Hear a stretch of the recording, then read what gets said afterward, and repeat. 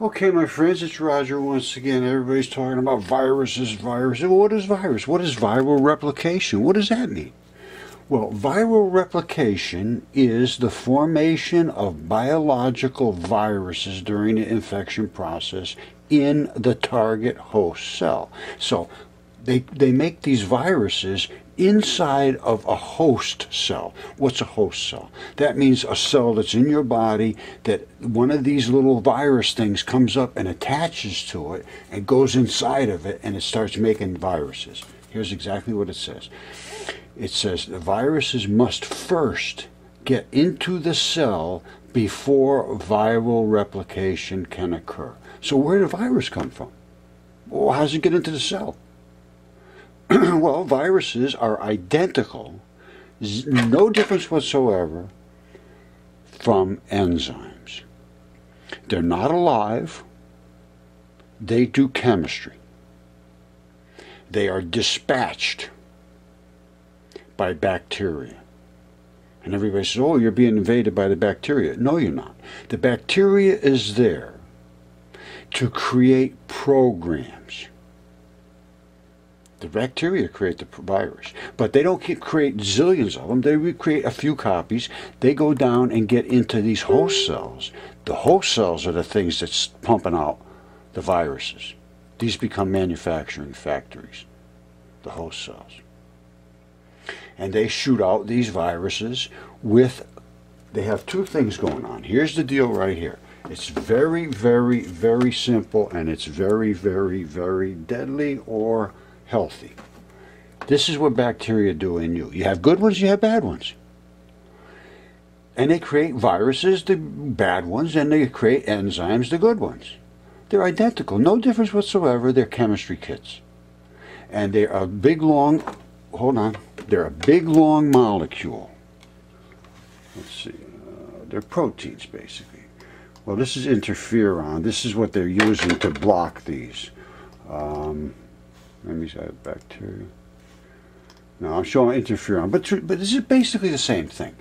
The enzymes, enzymes are very, very similar. They're tangled up little molecules, and because they're all tangled and hooked together in certain ways, they have to be exactly that, and then that is a program. It's identical to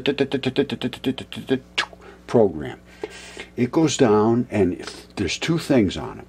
It's not alive. It's a program of molecules. So it's a chunk of molecules. And it's rolling around. You saw it was all tangled up in there.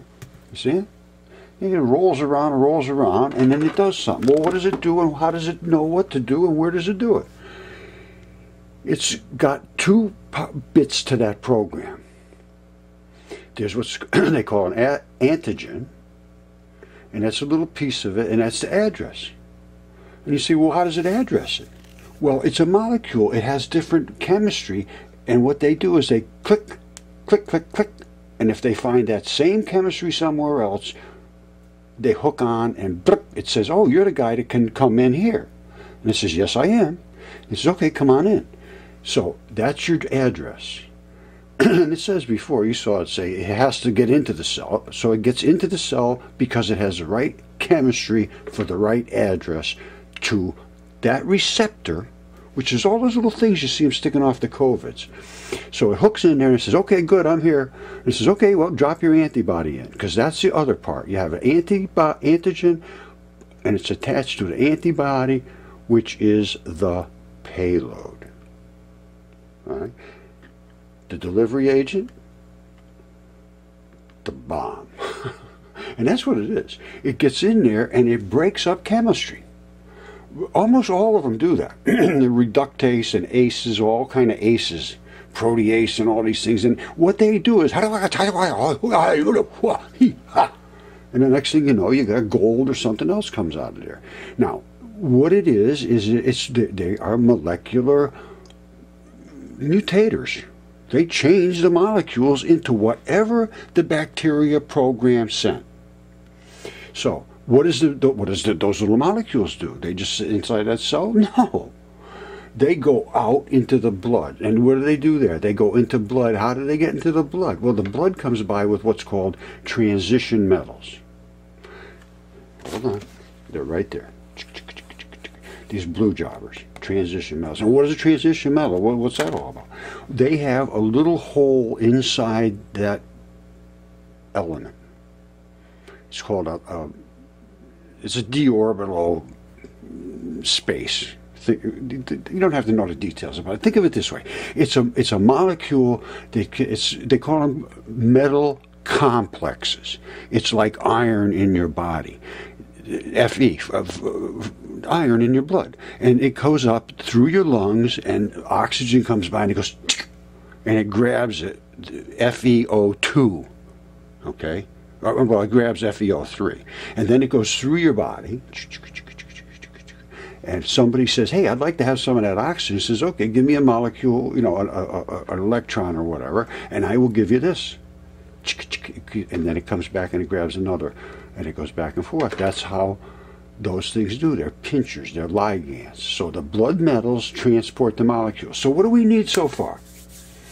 We need the bacteria or nothing at all. You're done. Your case is closed. You might as well go home.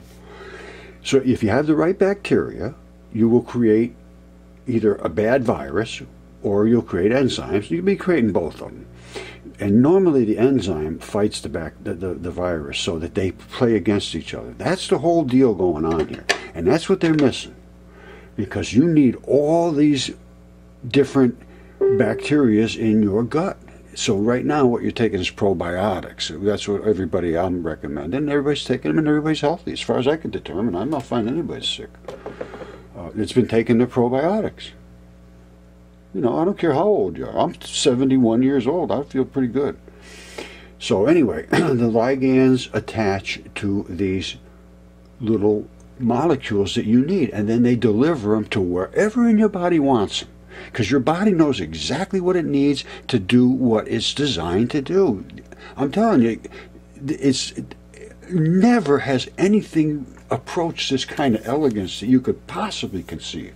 To be able to think and react and do all of the things and have your body do and think and you know, I mean, I'm telling you. Well, most people aren't thinking. Well, let's get past the think part. Anyway, what you need is all of the stuff I'm talking about. You need the metals, which is in the foods. You got to have the good foods. You don't have the good foods, you're done. I mean, you could take a lot of supplements, and supplements help. That's true. We need more work in that area to find out really what the true quality and what the arrangement of molecules is that gives you the best benefit for that. There's some work to do there, but that's not a lot. People have been looking into that pretty good. You know, the people that are on that side, the crazy people, that's what they call them now. So what we need is good food, and you need bacteria. However you get it, I'm not sure. You might have to eat dirt. I don't know. Well, they do. They put homeostasis. I can't forget what they call them, but they're soil organisms. You know, that's just normal. That's normal life. And you know, to sterilize everything that you do, that's not the way to do it. Anyway, you got to have the good food, which have all of the good metals and all of the good molecules and all of the good things that are designed, that are in here. And then you have to have the bacteria to break it down. And then if you don't have that, at least you can get probiotics to help you. Because most people have already killed their bacteria with antibiotics. That's what happened to me. I ended up having to have surgery twice. Now, so trust me, I am into this. I understand this stuff. I'm no idiot at this. You know, you can laugh at me and say, oh, the guy didn't go to Yale or Harvard or anything. Well, thank God. Thank God. And secondly, you never find God there either. And I am a true believer in God as well. I believe in reality and truth, and there's not a possibility that any of this happened by dead dust just banging together and doing this stuff. That is the weakest, weak-minded, I call them PhDs, perfectly happy deluded. That's the only way you could possibly accept that solution. Anyway, I suppose I'm going to get off this now.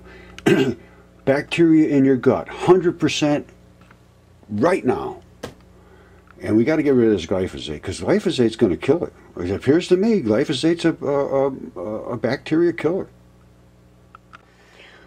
All right, as I mentioned before, I do a lot of videos that you're never going to see, because I start screaming or I say some stupid stuff. Well, I'm done with worrying about being rude or saying stupid stuff. So here it comes. Okay, I have to apologize here because to this person, because they put up here COVID-19 caused by vaccines. Dr. Judy so says PhD. Now, whenever I see a PhD, I immediately just done. So I say, I guarantee she's clueless about the gut bacteria serious implications. 100% of the PhDs I have found are incompetent on a level almost unimaginable. And that's just true, and I'm sorry. I have presented facts that are undisputable, and they I don't know whether they're that incompetent or it's just that well, I know that nobody can be that incompetent. It's impossible. They say, oh, Roger, you keep showing this, you shouldn't mix your research. Well, let me tell you something. That's a gigantic fish, and that's a gigantic dragon. You have Google Earth, go there yourself, and that's Atlantis. Totally understood by Plato. It all ran out of here. And that's a gigantic fish. This gigantic dragon spit all this stuff, and I don't know if it killed him, but it sure as hell beat him up. And that's the gigantic dragon, and this is his gigantic throat, and those are his gigantic scales, and they are gigantic. This dragon is 1,000 miles long. Now, if you are so weak-minded that you have to say, ooh, it just scares me too much to see it, I don't know what your mind is like to be able to see this and say, no, it's not real. Well, it is real. And it was written about. I don't know if anybody knew it was 1,000 miles long, but it's just damn sure 1,000 miles long. And that is damn sure a big fish.